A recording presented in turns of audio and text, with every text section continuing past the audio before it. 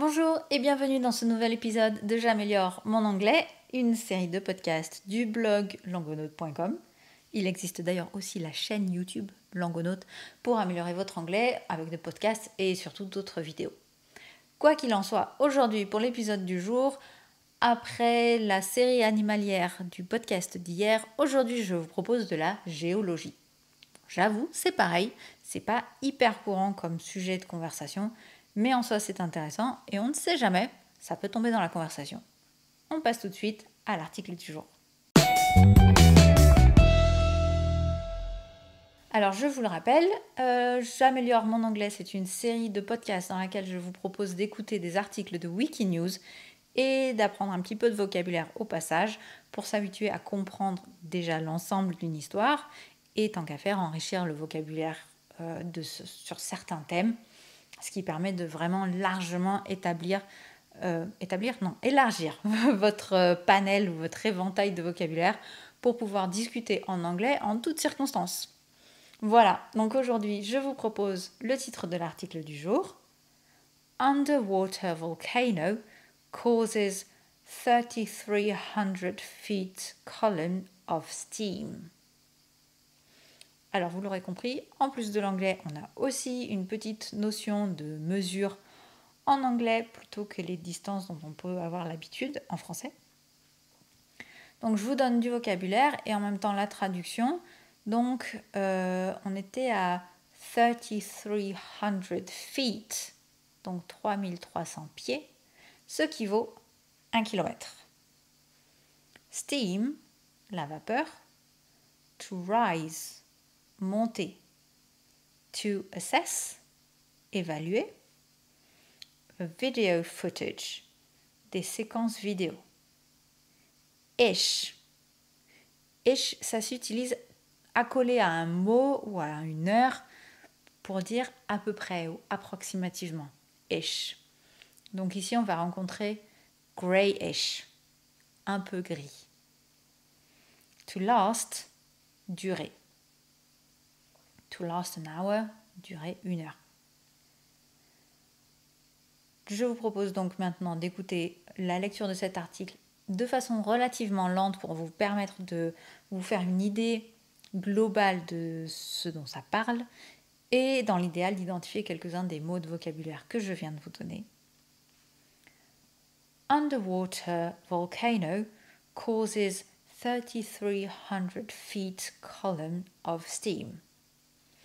An underwater volcano near the island of Iwo Jima, translation Sulphur Island, in the Pacific Ocean, has caused a 3,280 feet column of vapor to rise from the water, Coast Guard's officials said yesterday morning. The column of steam was reported on Saturday by Japanese troops who were stationed on the island. An observational expedition to assess the activity was prematurely ended due to safety concerns, though the possibility of a tsunami was denied. Officials who flew over the area said the surface of the water appeared red, which would suggest underwater volcanic activity. The expedition returned with video footage confirming earlier reports, said Shigeyuki Sato, a spokesperson for the Coast Guard. The survey crew found greyish mud rising from the ocean, though it is not known whether volcanic gases are being released. The area, known as Fuku Tokuoka no Ba, has a history of seismic activity, with at least 10 historic eruptions in the last century. The most recent underwater volcano eruption was in 1986 and lasted 3 days. Japan's meteorological agency said there was no current danger of a tsunami, often caused by underwater seismic activity. Voilà donc pour l'histoire de ce volcan au large d'une île du Pacifique. Donc dans une deuxième partie, je ne sais pas si vous avez pu comprendre l'ensemble de l'histoire, dans une deuxième partie quand je vais vous le lire plus rapidement, essayez vraiment de comprendre peut-être un peu plus de détails sur ce qui se passe, sur ce qui a été observé au niveau de cette éruption, de ce volcan.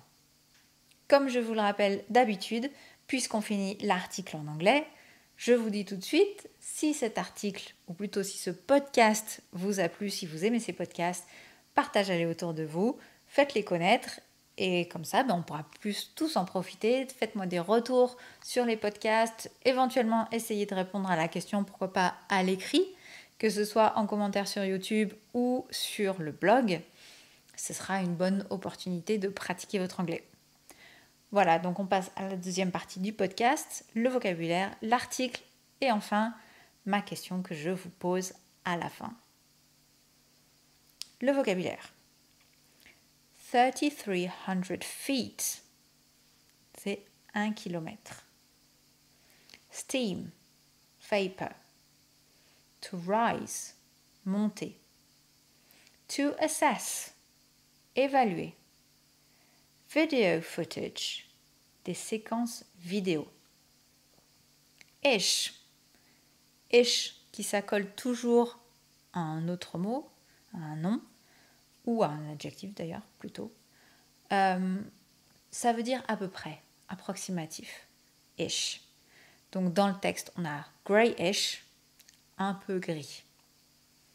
To last, durer. Underwater volcano causes 3,300 feet column of steam.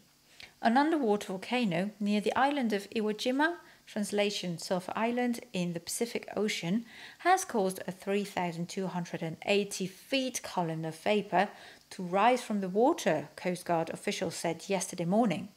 The column of steam was reported on Saturday by Japanese troops who were stationed on the island. An observational expedition to assess the activity was prematurely ended due to safety concerns, though the possibility of a tsunami was denied. Officials who flew over the area said the surface of the water appeared red, which would suggest underwater volcanic activity. The expedition returned with video footage confirming earlier reports, said Shigeyuki Sato, a spokesperson for the Coast Guard. The survey crew found greyish mud rising from the ocean, though it's not known whether volcanic gases are being released. The area, known as Fukutokuoka-no-ba, has a history of seismic activity with at least 10 historic eruptions in the last century. The most recent underwater volcano eruption was in 1986 and lasted 3 days. Japan's meteorological agency said there was no current danger of a tsunami, often caused by underwater seismic activity. Now here is my question to you. How do you feel when you see a volcano eruption? How do you feel? How does that make you feel? Whether it's on TV or you see it for real. That's all for today. Thank you very much for listening and until next time.